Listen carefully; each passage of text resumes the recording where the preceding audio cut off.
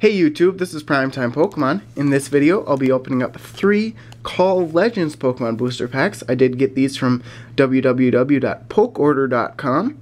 I'll have a link to that website in the video description of this video. PokeOrder sells single packs, single cards, booster packs, a ton of different things.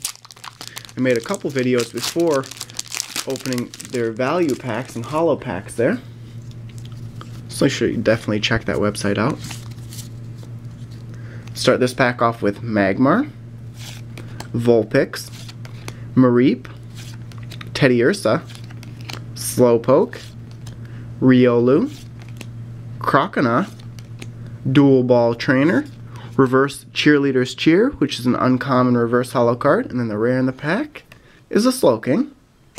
Now, Call of Legends is a compilation of all of the Heart Gold Soul Silver sets, or the best cards out of each set is in the Call of Legends set, and you get Shiny Legendaries as the ultra rare card from the set.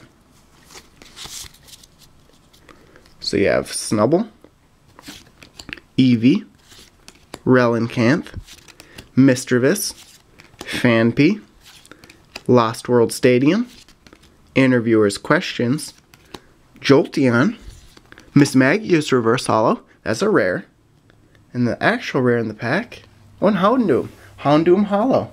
That's a great pack right there. One rare reverse holo, and then the second is a regular holographic card. Wish I get packs like that all the time. Only thing for Call of Legends could beat that would be a rare reverse holo and then a shiny legendary. So, last pack here. We have a Pineco, Cyndaquil, Misdreavus, Slowpoke, Pidgey, Bayleaf, Pidgeotto, Seviper, Teddiursa Reverse, which is just a common, and the actual rare in the pack is a Pidgeot. So once again, average pulls with the holographic cards, 1 out of 3, but good pulls with the reverse holos. I did get 1 rare reverse holo.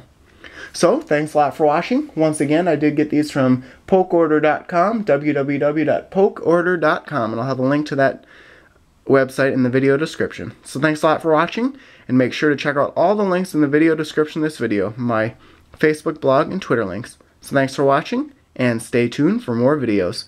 Thank you.